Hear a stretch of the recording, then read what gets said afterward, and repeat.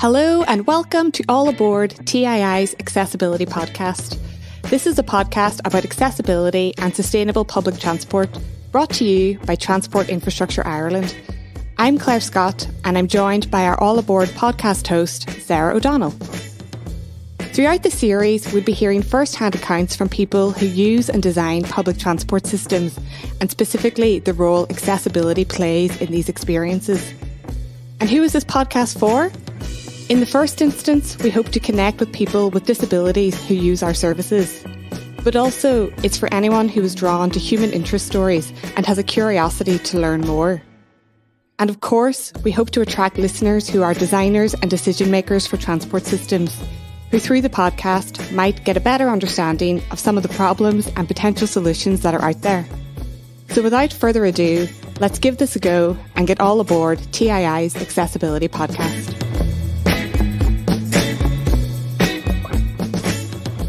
Hi Sarah, so what's the theme of this episode?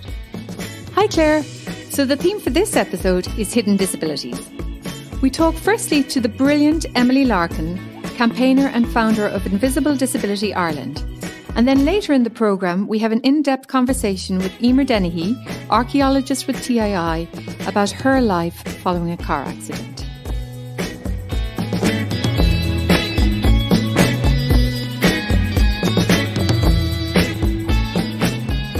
So we're joined by Emily Larkin, founder of Invisible Disability Ireland. Emily, you're very welcome to All Aboard TII's Accessibility Podcast. So you founded Invisible Disability Ireland in 2019. So maybe if you could start by telling us about the organisation itself and a little bit about how you came to set it up. Yeah, it was actually set up when I looked up invisible disability charities in Ireland and there wasn't any. And I was really shocked because, you know, as someone who has had invisible disabilities quite a long time, it kind of clicked into place that was why there wasn't the awareness and the understanding around it, was because there was no kind of organisation advocating and explaining it. Yeah. So I set it up actually as part of Goshka, the President's Award, as part of my voluntary work that I was meant to do. And then it just kind of blossomed from there. I set it up as a page originally, and then it just kept growing and growing and growing, which was really, really great to see and to sit back and watch it expand that way. And then it was all just about, and it still is about, just raising awareness on invisible disabilities and what it means and what it looks like, and just challenging the narrative around disability in general, because we have quite a one-dimensional perception that maybe we think disability is a certain way, and it's actually pulling back on that, taking a look, opening it up and digging a bit deeper on what it actually means to live with a disability. Because the statistic goes 80% of all disabilities are invisible. So that's a massive proportion of the disabled population who are underrepresented. So it's all just about making sure that we're getting the message across and we're encouraging and helping people as much as possible. Very good. And I saw that on your website, invisibledisabilitiesireland.com, that you have a page with testimonies and stories from people, and it really kind of shows the kind of diverse range of hidden disabilities. So maybe for people who wouldn't be aware, like what would, you know, what's the kind of broad spectrum of what is hidden disabilities, you know? It's exactly that. It's a spectrum. So you have people with mild, moderate, severe. You know, you have people with visual impairments, with an intellectual disability, with a physical disability, with chronic illness. It's so broad and diverse. And I think that's one thing we really underestimate or don't see a lot of the time, because a lot of those conditions are hidden. So someone with dyslexia or depression or fibromyalgia, you wouldn't see that. So I think it's very much opening up people's eyes and showing how incredibly diverse the community is. And disability looks like different things for different people. Two people can have the same disabilities and have completely different experiences and symptoms. So I think it's always important to highlight that although we have similar experiences, they're not all the same. The same, yeah. And in terms of kind of feedback that you're hearing, like how, from the very fact that these disabilities are hidden, or you know, that how is that then manifesting in kind of negative ways, first of all, say on public transport or in society generally? Like, yeah, I think transport is one of the areas that is a massive barrier. You know, people have to get to hospital appointments, people have to go to, you know, school to access education. They have to go to all work to access employment. So transport does kind of underpin a lot of those rights that people with disabilities need access to. And I think there's been a lot of brilliant work done over the years, but I think maybe where we fell down was hidden disabilities. Yeah. And I commuted to college for 4 years, so bus into town, the bus out again, and it really opened up my eyes to how sometimes it's just not accessible for people with hidden conditions. And there were moments where I really, really did struggle accessing transport. And that's kind of where, I know we'll talk about it a bit later, but the campaign for Please Offer Me a Seat came from. Yeah.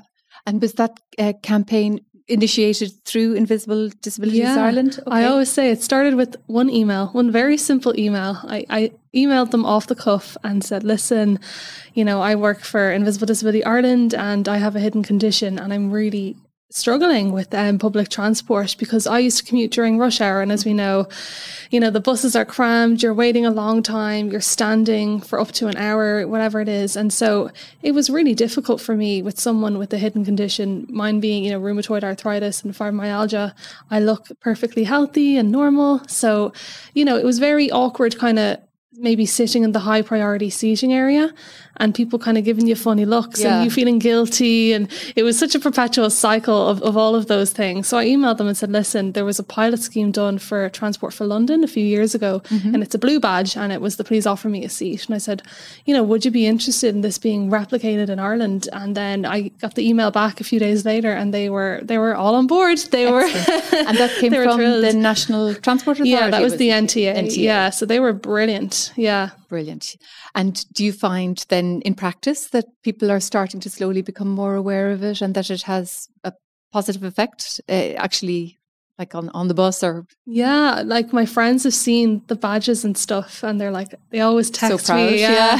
And I was part of the campaign. So my face was on the posters and it was really cool. I was on the Dart the other day and like seeing the posters, it's like, wow, that's so cool. Yeah. Like it's something so small, but if someone's bored on the Dart and they're looking and they say hidden disability, okay. And it gets them thinking. So even just 10 seconds looking at that poster, they've thought about something they maybe haven't thought about before. And then the badge just brings so much help and understanding. And people go, oh yeah, I never thought about it like that. Yeah. Generally when I open up the conversation, people are always very open about it. And they say, well, actually, I've never really thought about it like that before. And people are very open and understanding to it, which is brilliant. So it's just a matter of providing that education and understanding and support. Yeah. And of course, it's kind of the more it's used, the more people become aware of it and the better it's applied. Yeah. And then just for people who mightn't be aware, how does it compare to the Just a Minute card, the Jam card and the... Yeah. So a Jam card is for people maybe with maybe intellectual disabilities or, there's lots of different reasons why people use them. They might get flustered or they might need just a moment. So that's what it's for. It's just a minute.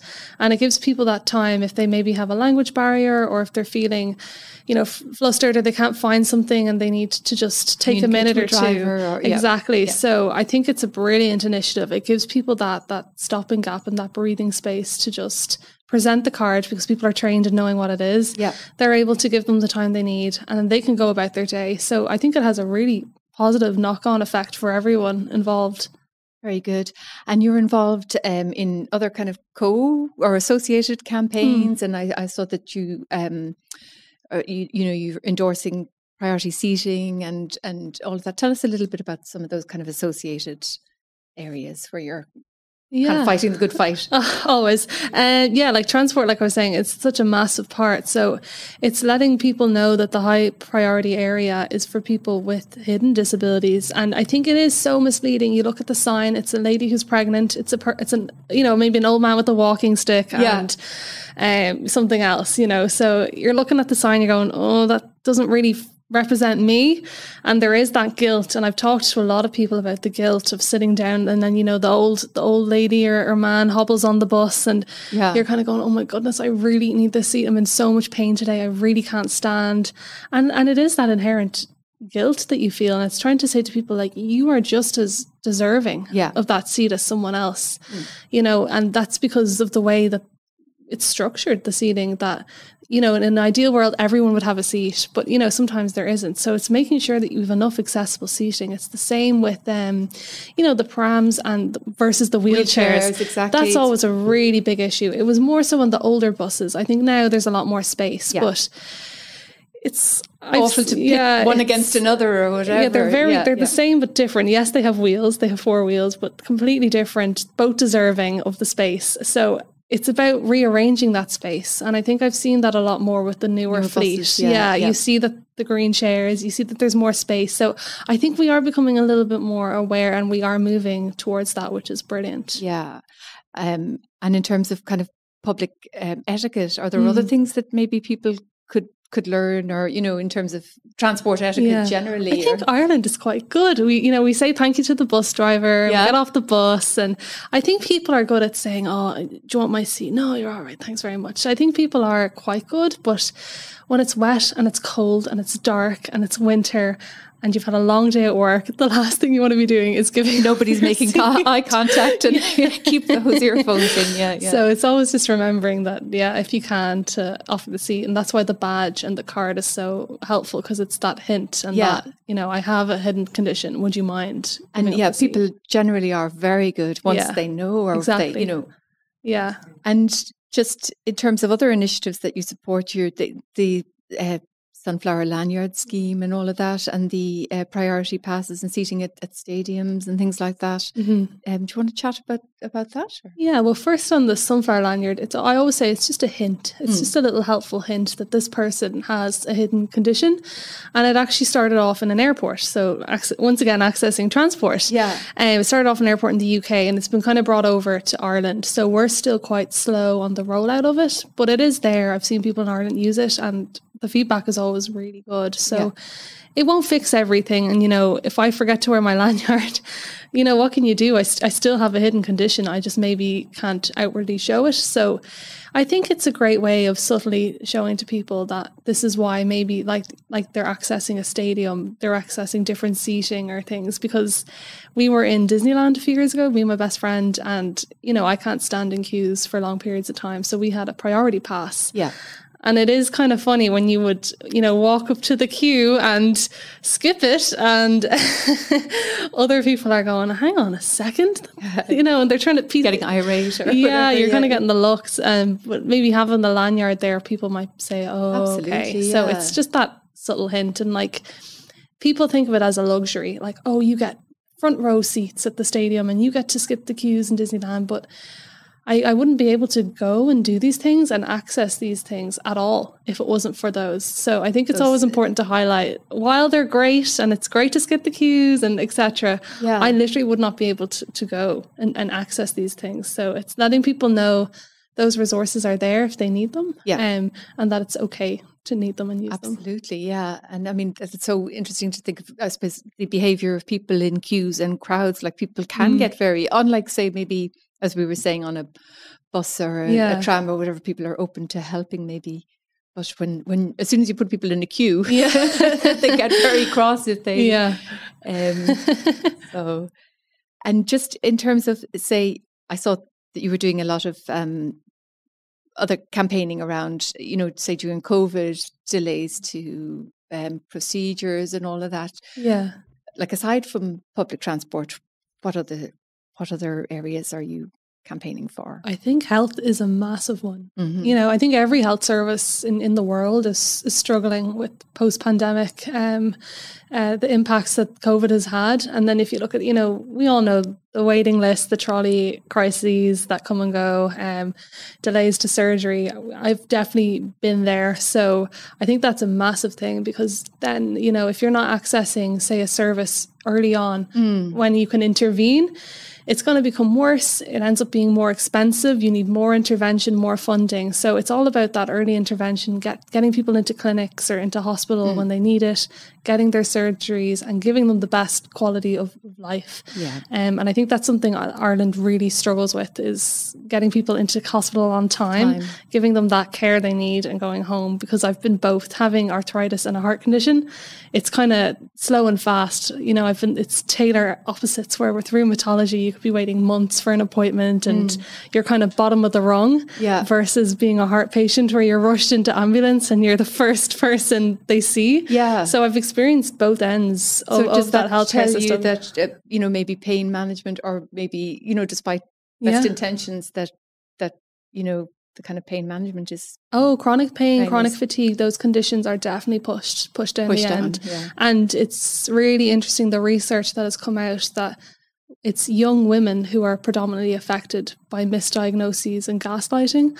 So conditions like fibromyalgia, so pain conditions, endometriosis, they predominantly affect women and young women.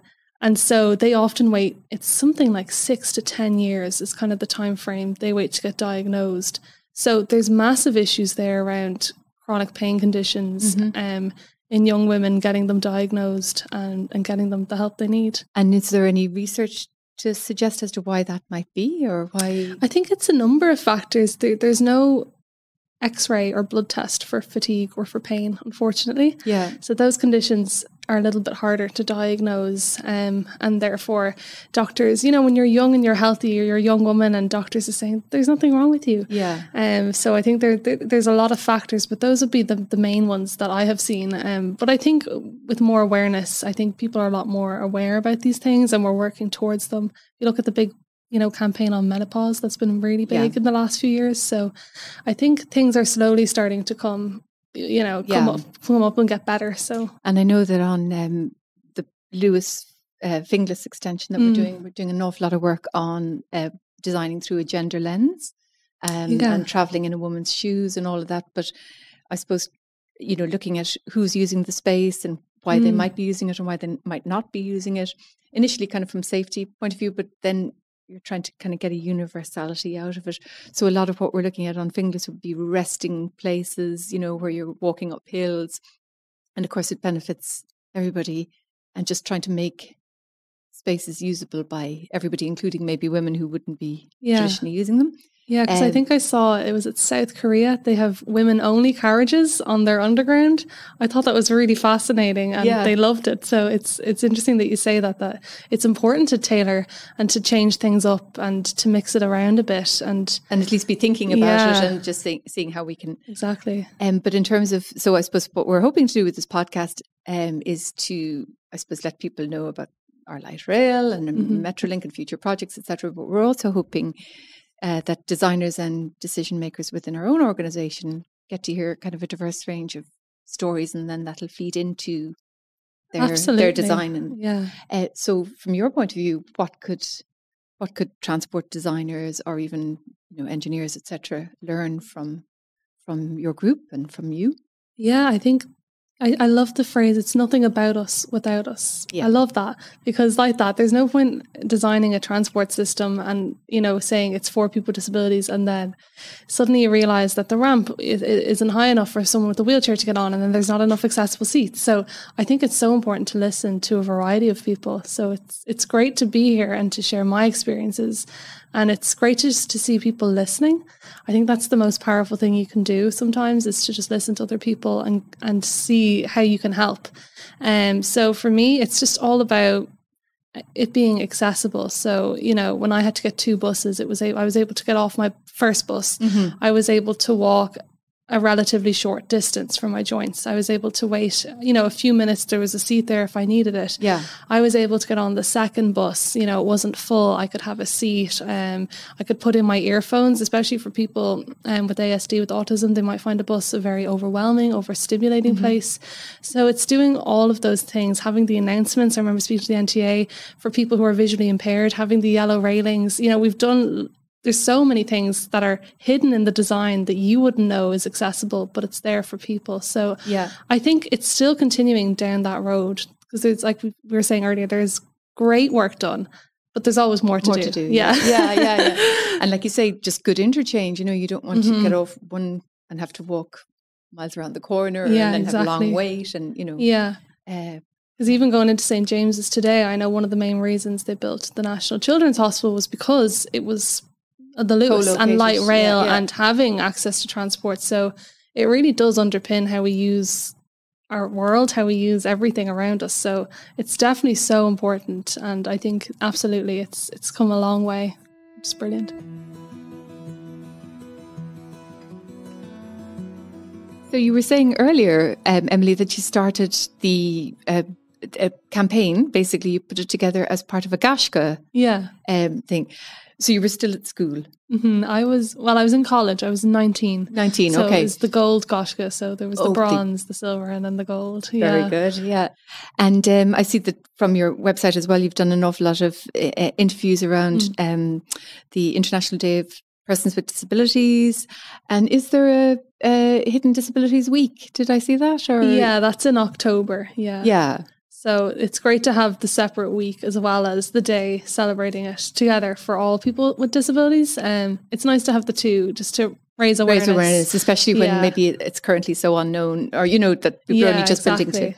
And how did that go? Was that something that you established yourself, or is it an international? So we have that week from America. That was where that stems from. So they set the date every year and I just follow along with it. So it's January, I think it was the 18th and 24th or something this year. So it's great to have kind of a global week set aside for us to campaign on. Yeah. And the messaging is always so clear because it's Invisible Disability Week.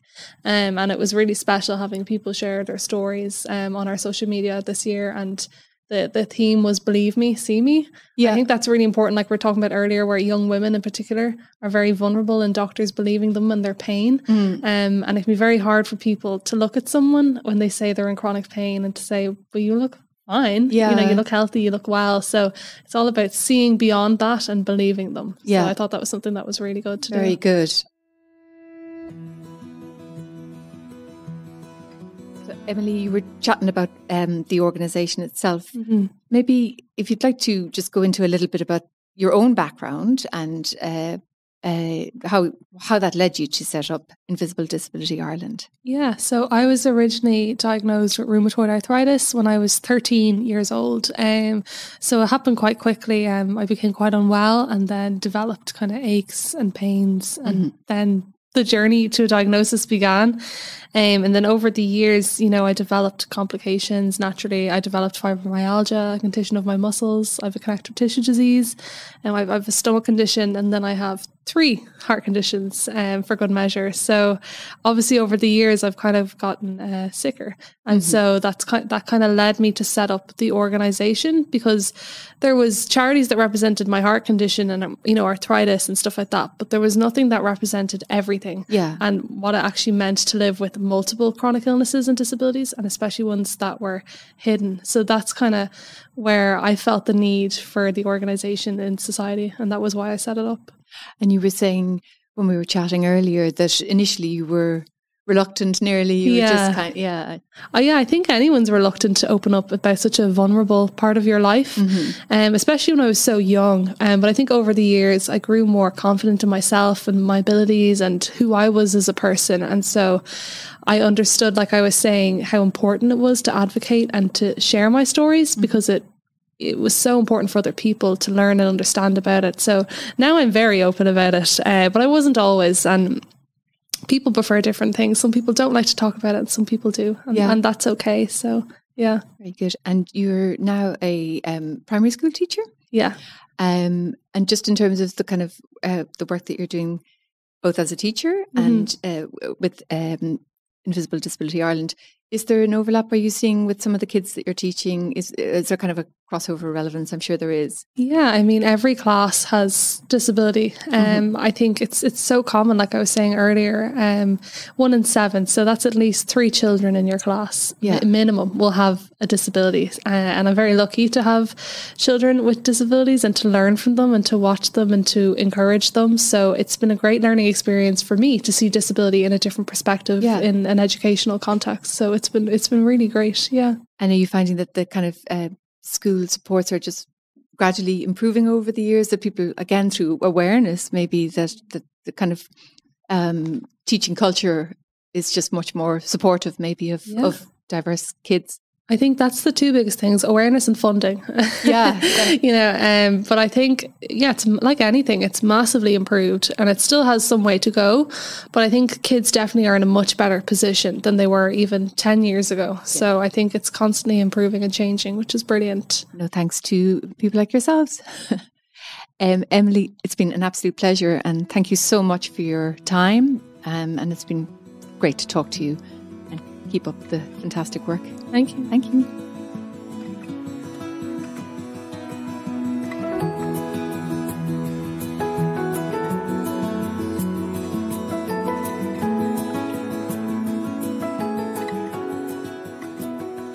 We're joined now by Emer Dennehy, archaeologist with TII. So Emer, you're very welcome to All Aboard, TII's Accessibility Podcast. Now, Emer, when the podcast team put out a call out to staff to participate in this podcast, you responded to say that you'd like to talk about your experiences following a car accident. And I initially thought that would make an interesting item on temporary disability. But as I've discovered from talking to you since, the fallout from your accident has been much more long-lasting, really. And it's probably more accurate to say that or even to look at your experience in the light of hidden disability.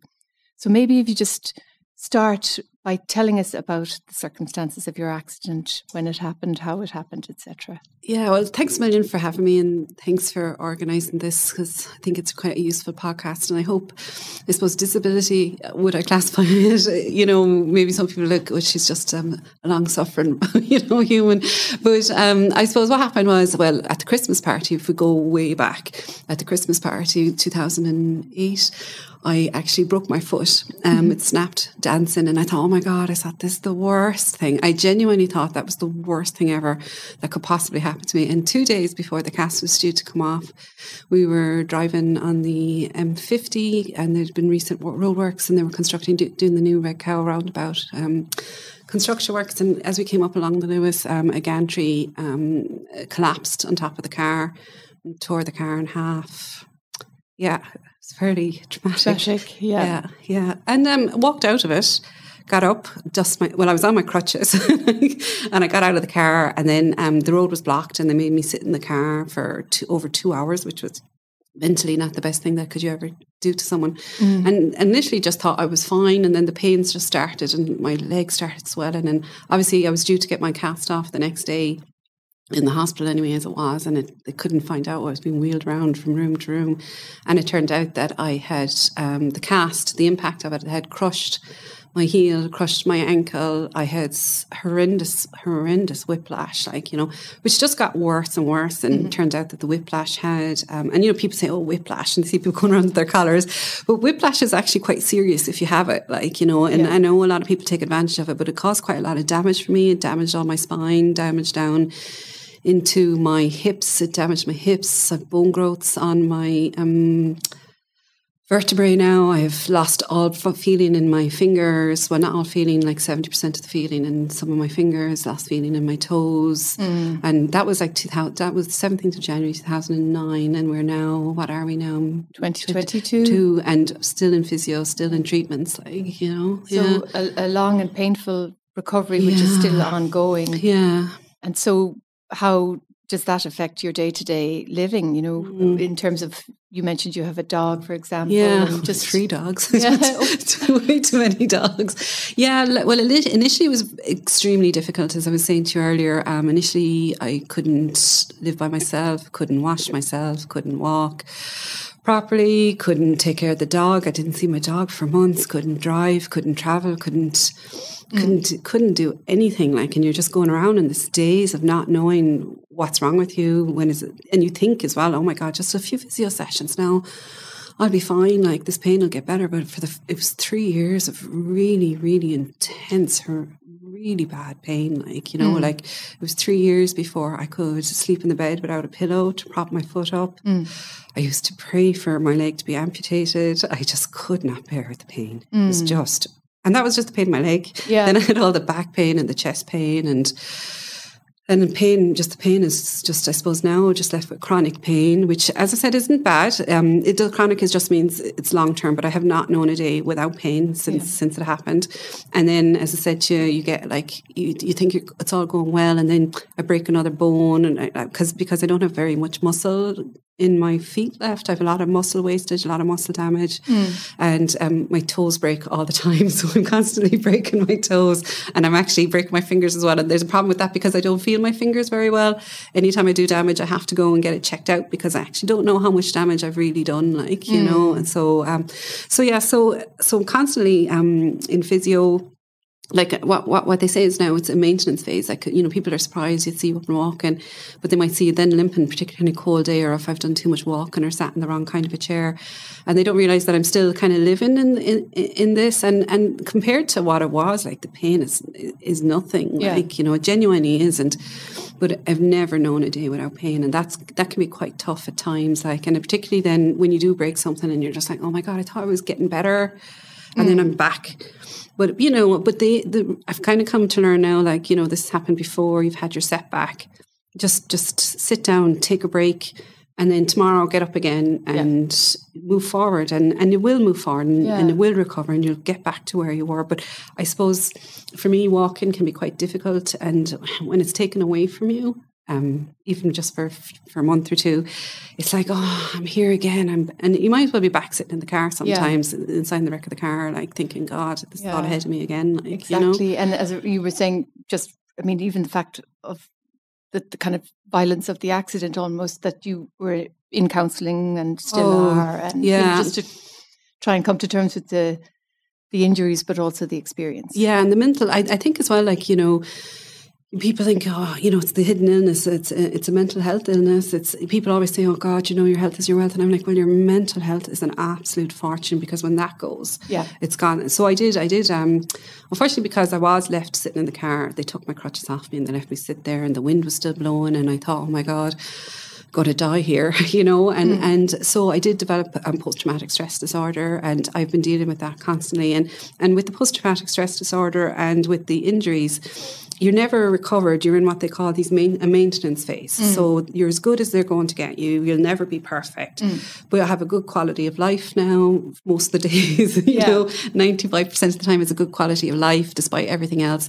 But just then you just have to be always kind of watching the signs of your physical, you know, oh, if I walk a bit further now, I'm going to actually do damage. Stop. Don't push yourself. Take a day off tomorrow. Yeah. And then the same for your mental health. Just, you know, you're getting a bit stressed out.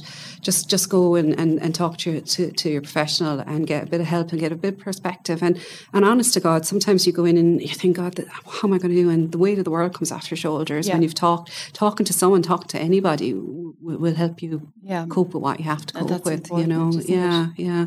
And just in terms of your role in TII is as an archaeologist, and plenty of experience, and that involves a lot of site work, a lot of climbing into cellars and old buildings and up and down stairs. So. Yeah, and across a lot of uneven surfaces, and God knows when we didn't have the Lewis Cross City, you're going out building it, and there was the same when you'd be working on a road. You're like, God, this place really needs a Lewis. This place really needs a road, because they're hard to get to. There's a lot of walking. The steel toe caps are incredibly uncomfortable for me. The steel toe caps of your PPE, your site gear. Yeah, and even like on a bad day, now, the hard hat weighs a lot because my neck is sore, and even the tags from hanging, you know, your ID tags, they can actually cause quite a lot of discomfort and pain, and people don't realise that. But walking on site and on uneven surfaces and going across fields and hopping ditches, and I remember doing a job here, and like, thank God for the guys I work with, are so understanding. I could get one leg over the gate, but I couldn't get the other leg over the gate, and the lads trying to push me over down in Carrickmines Park and ride, trying to get me onto site, like, you know, and like, it does cause me a lot of worry and a little bit of stress. I'm like, God, I have to walk all that way. Will my foot be good? Will my foot be bad? Will I be able to make it? Will I get a taxi? What will I do? Like, you know, plenty of planning. Yeah. And you were saying that you have had a fair bit of support from TII, but say for other people in a similar situation, what kind of support do you think employers or colleagues could give? Well, you know, I'm going to say this because I also suffer quite a bit from migraines as well, like, you know, and people don't realise how debilitating migraines can be too, like, you know, so you kind of have a double whammy. So I do think, like, and I'm very blessed. I have really great colleagues really understanding support from colleagues and from my manager. But I do think you kind of need to take a bit of cognizance of the fact that, you know, sometimes you're asking someone to do something, and what you're actually asking them to do is way more than you'd ever anticipate. And I've said it to my manager lately, and he said, God, I never thought. I said, you don't have to live in my head.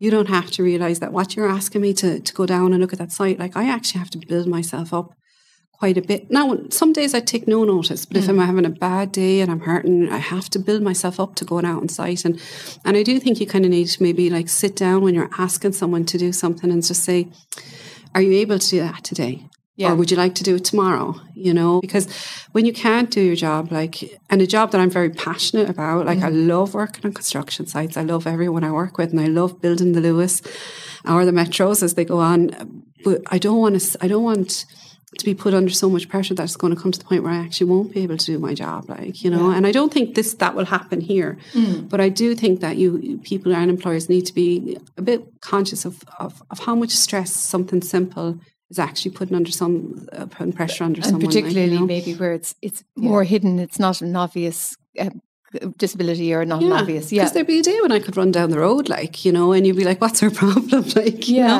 And then there'd be a wet day and a cold day, and it's gone into my hip and it's gone into my leg, and I'm like, oh, I just can barely make it to the office, you know, and sitting here and this is just, the pain is getting worse. So, and sometimes as well, like, that's why I think the advantage of COVID and working from home is that, you know, maybe that person can do a full day's work if you don't ask them to come into the office. Yeah. But if you ask them to come into the office and do that commute, you're actually putting so much pressure on them. It's going to be the point where they're actually going to have to phone out sick, which makes them feel like a lesser person, like, you know, because it's not that I don't have anything to contribute to society. It's not that I can't do my job, but putting me under pressure to commute. Yeah. If I don't need to commute, if I'm having a bad day, I think things like that will actually help people an awful lot. Kind of good communication and a little bit of understanding, and maybe not to be able to kind of see past the kind of obvious. And I think, to be fair as well, like, I don't want to take advantage of it. I don't want to use it as an excuse not to come in. Yeah. Because when I'm able to come in, I should come in, like, you know. Yeah. And just on that, you were saying that you generally, for getting around, I mean, you would use public transport, and like, what kind of barriers do you encounter when you're traveling day to day? Yeah, well, like, at the minute I am suffering. I'm on a bit of a setback at the minute, so my hip isn't working very well. So the stairs are extremely difficult for me at the minute. Sorry. Really struggling with stairs. And first off, I don't like people then judging me when I'm getting the lift. Like, a lift is there for a reason. I'm having a bad day. Yeah. Don't judge people just because they're getting a lift for a flight of stairs. You don't know what's going on or why they need it. But for me, like, then, as I've said to you and I've discussed with you, those ramps and this train station, because I commute by train, I drive halfway to the train station, I walk a little bit. And then trying to get over the platforms, you know, it can be quite like, the flight of stairs just feels so big. Yeah. But then the ramps are so long, like, well, you know. Yeah. And if the ramps are anyway uneven, if there's any imperfection, because my foot has been so damaged that they've advised me that my brain actually doesn't recognise fully where my foot is. Yeah. So I have a tendency to trip, and the bottom of my foot will drag on the footpath. You'll see, oh my God, what's wrong with this one? She's not walking. But it's because my brain just cannot judge the distance between the foot and the ground, so I hit the ground quite a bit.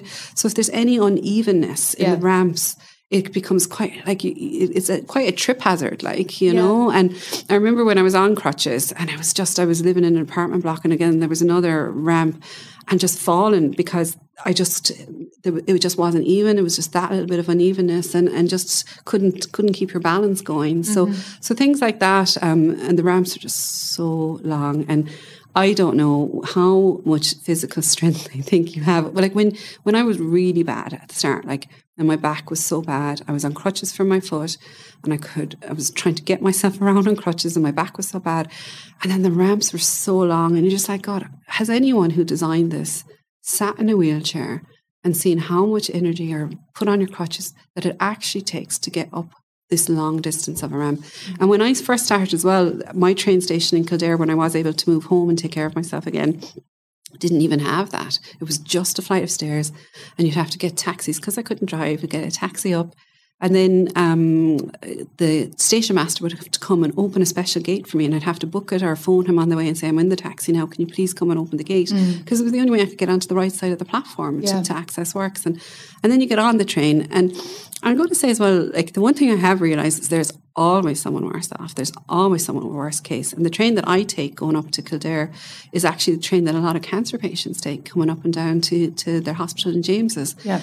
And you'd be standing. And I remember one day saying to a lady, now I was in agony standing, and she was on her way up for chemotherapy, like, you know. And again, nobody noticed. Nobody saw that us two women were down the back nearly in tears.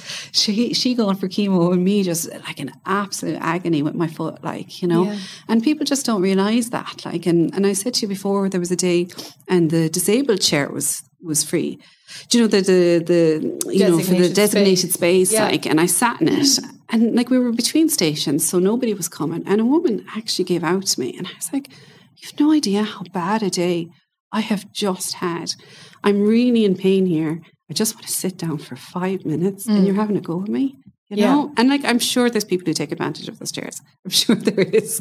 But, you know, I've had people on the Lewis trying to take the Lewis, you know, and not getting up off their seats, kids just taking, you know, with their feet on the chairs. And you're like, I could really do with that seat. Like, I really, really could. So a bit of consideration and not jumping to conclusions, I suppose, when you see somebody who looks completely able-bodied or whatever. Yeah, and you just don't know like how much physical pain, and you'll see me sometimes. I'd be middle of walking, and then I actually have to stop and I have to rearrange my whole posture to try and get myself walking again, like, you know. And like people are going through, and that's just me. And like I'm mild now in comparison when I'm nothing in comparison to what I was. Yeah, and then you were talking about trying to get around even on crutches and the kind of difficulties with, you know. The day, yes, I did have to cross from, again, I wasn't living in my own house. I was living in an apartment in Dublin, and I got in on the platform at Houston and I had to cross over, and my crutch got stuck in the track of the Lewis, and the Lewis was coming, and I said, of all the people to get a crutch stuck as an employee now who works on the Lewis, I could not wiggle my crutch out of the track gap, like, you know, and I said, this is it. This is so embarrassing.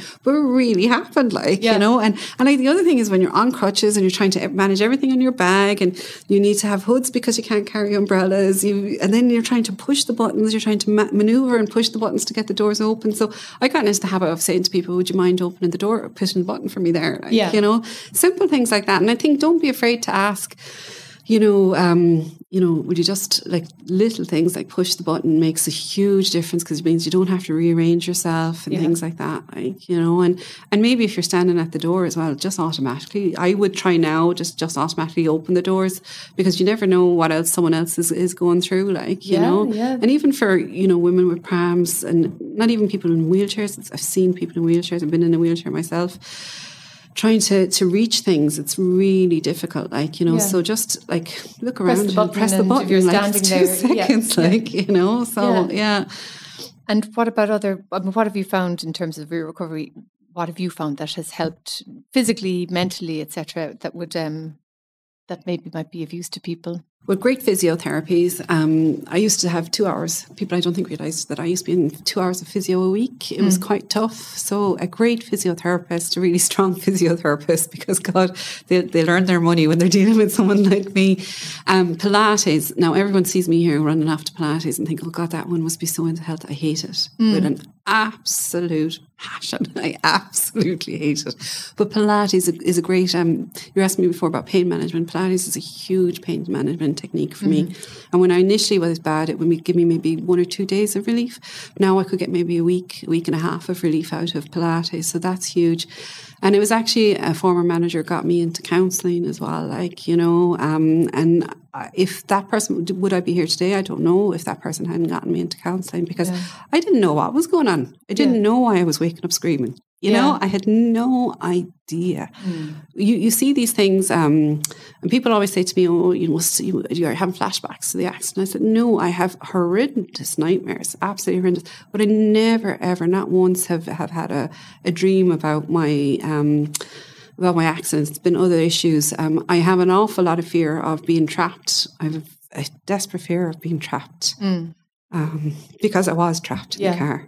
And they took my crutches off me, which I'm really bitter about, Yeah. like, you know, because then I couldn't get out of the car, even though the doors would open and I just couldn't get out of the car.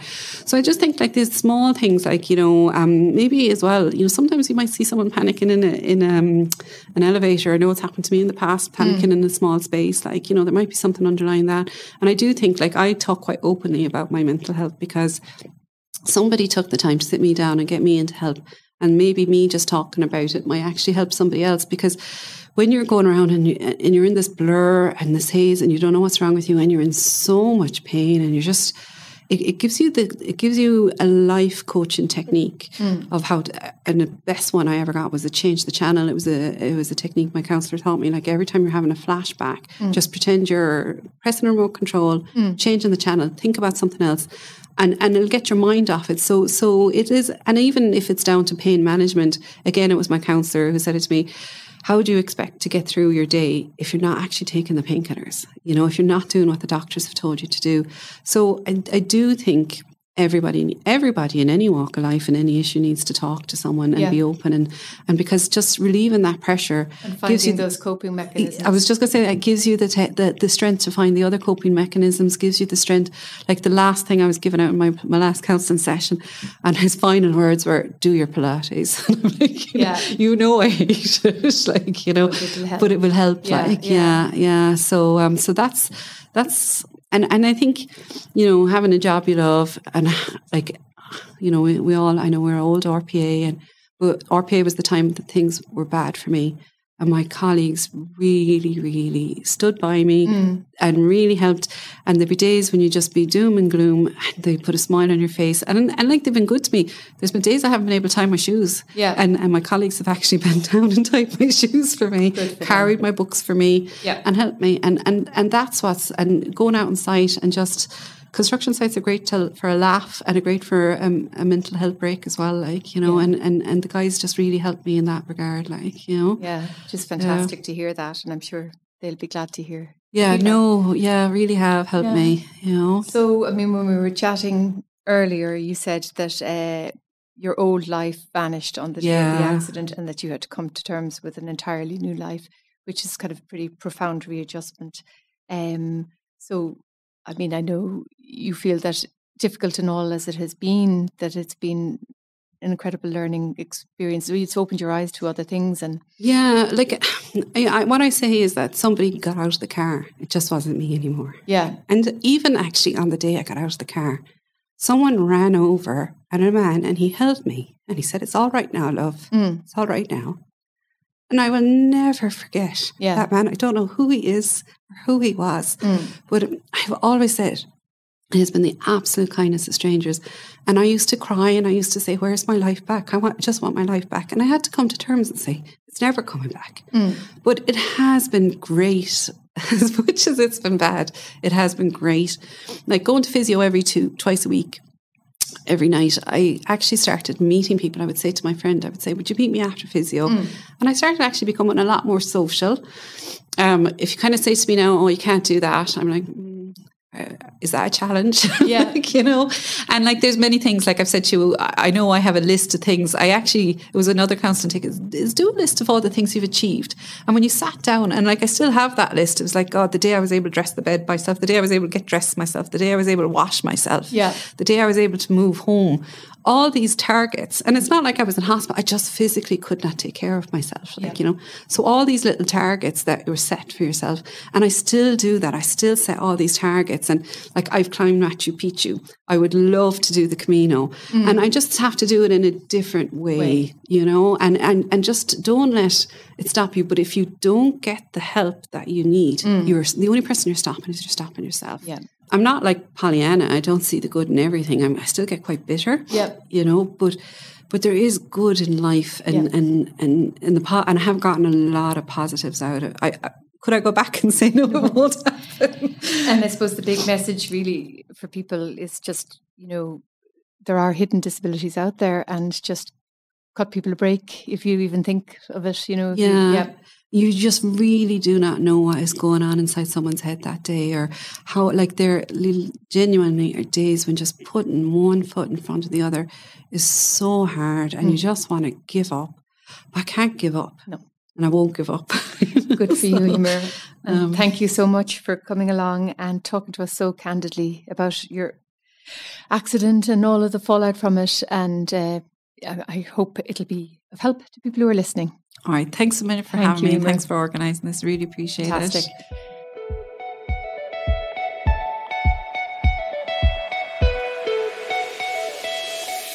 So that's it for this episode. We hope you enjoyed hearing from Emily and Emer and their experiences of living and travelling with a hidden disability. You can find out more about Emily's work at invisibledisabilityireland.com. We will link to the website in our episode notes. Thank you to our host Sarah O'Donnell, to Trevor Cudden on sound, to the production team Kathleen Jacoby, Rachel Cahill and Claire Scott, to Sinead Foley from TU Dublin who designed our fantastic graphics, and to everyone else who helped make this podcast. Please send us your comments and feedback to allaboard@tii.ie. And for more episodes from All Aboard, please go to Spotify, iTunes, or wherever you get your podcasts. Until next time.